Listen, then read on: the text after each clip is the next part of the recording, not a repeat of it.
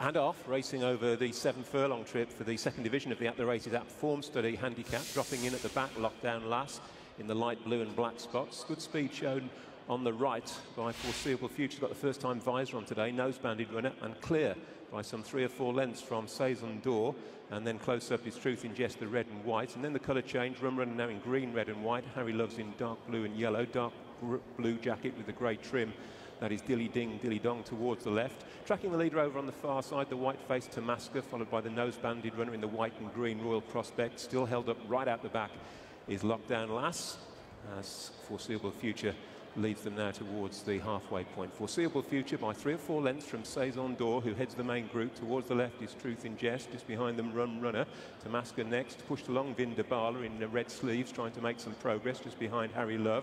Also off the bridle is Royal Prospect, but keeping up the gallop at this stage as they come inside the 2, it's Foreseeable Future. Foreseeable Future over towards the far side, Saison d'Or, Rum Runner, and towards the left, Truth in Jest trying to stay on with Tamaska, but they still haven't got to this leader, Foreseeable Future. A couple of lengths clear inside the final furlong, keeping on well, Truth in Jest the near side. Also staying on well is Rum Runner, but it's Foreseeable Future with the lead over on the far side, keeping on strongly Rum Runner and Truth in Jest, but it's an all-the-way success in the first time visor for Foreseeable Future. 20-1, he's finished in second, and Truth in Jest back in third at 18-1. Not easy to find either of those horses, but step aside the 7-2 winner in the first race, knocked it out of the park, you and Leona here with a 10-1 and a 20-1 runner-up, Jamie. Not bad at all. Leona identified that a big part of the play with Foreseeable Future was the pace angle and the fact that he looked to be the lone pace in the race. And really well done to, of course, Leona, but also to Jimmy Sullivan, because he had to have the confidence in himself and the horse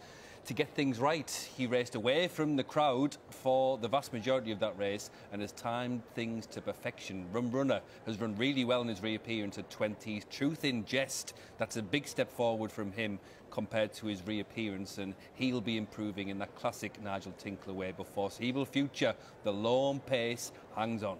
Yeah, really well-timed ride, getting the pace and the fraction spot on. James Sullivan and Ruth Carr win at 10-1. Rum Runner in that colour change, the white cap with the green and red striped sleeves. That one finishing second at 20-1, taking a big step forward on seasonal return to action. Truth in Jest was 18-1, but a really, really good performance here from the front to win the second division of that 7 furlong handicap. We'll really look forward to the reaction from the connections there at Doncaster.